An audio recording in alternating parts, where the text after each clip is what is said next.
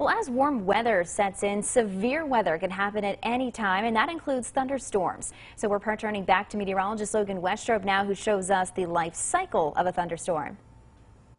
Let's talk about the formation of a thunderstorm and oftentimes the life cycle that we see during the spring and summer months. So obviously it starts with the sunshine. We need that. That's the key factor to get those clouds to form. When that sunshine heats the surface of the earth, that warm rising air rises to the condensation level, and that's where we start to see those clouds forming, and that's when we often see cumulus clouds at least forming at this stage in the game. Now we need those clouds to continue to rise. We need two things. We need an updraft and also a downdraft. That updraft is that warm, moist air that continues to rise into the clouds. That often helps to keep those clouds growing, and you often hear the name cumulonimbus cloud. Those clouds deepen in this stage of the game. But also we're talking about the downdraft. So what goes up must come down, and that is the downdraft. So with that, that's that descending air that spreads out, that oftentimes creates some damaging winds here at the surface that we often hear of damage reports. And this is oftentimes a dissipating stage of a thunderstorm. We don't get that warm, moist air rising. We see that downdraft becoming more dominant, and this helps to dissipate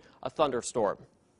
All right, Logan, thank you. And the WBRE 28, WYOU 22 Eyewitness Weather Team wants you to be prepared for severe weather. The team is working on a special program called the Severe Weather Handbook.